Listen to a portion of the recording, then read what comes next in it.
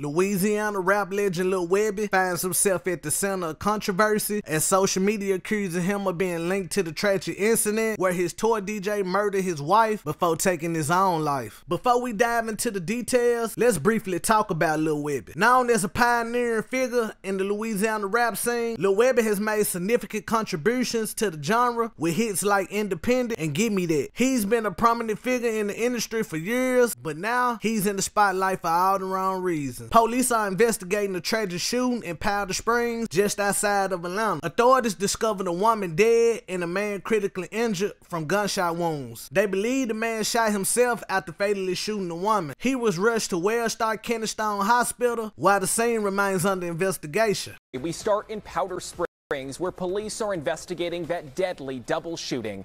News Edge reporter Eric Mock has the latest.